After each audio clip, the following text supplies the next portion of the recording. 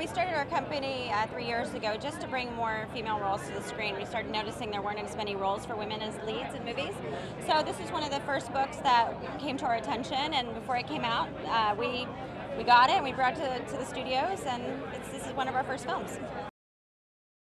Such a complicated, sophisticated book, and obviously, has a lot of faithful readers.